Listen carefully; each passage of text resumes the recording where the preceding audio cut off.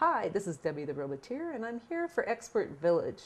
We're making a pattern in our ragweave rug on handmade loom. So we're going to do a little more of our pattern so you can see where it's going. Okay, so now right here, I still want this one to be just singular. And this is where I've got more than one going. This happens to be 4, the rest of them are 3. But we're going to put those 4 under and these 3 up. And we want it to stay untwisted so we get a whole inch there and can really add it on. And these 3 go under and these 3 come up. So you can see that it's an entirely different kind of pattern because you can see more of the cloth. Here's 3 on top and 3 underneath. We want those to come on top here. 3 underneath, 3 on top. 3 underneath, 3 on top.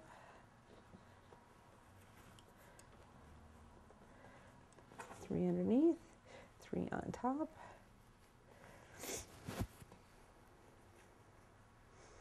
And then here's where we start back to our regular weave. So this one's on top, this one's on the bottom. We want this one to come up.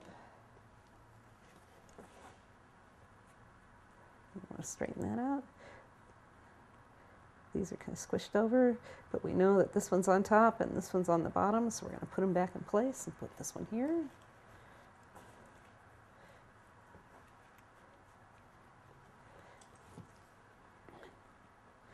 And this one's on top, this one's on the bottom one comes up.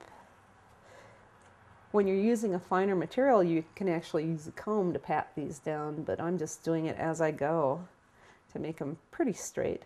This one's on top, this one's on the bottom, that one comes up, and then that one comes up. And then we just want to turn the corner, and I'll trim this later, but just to secure this piece right here. And we don't want to pull it too tight so we have a nice square margin. We tuck that behind.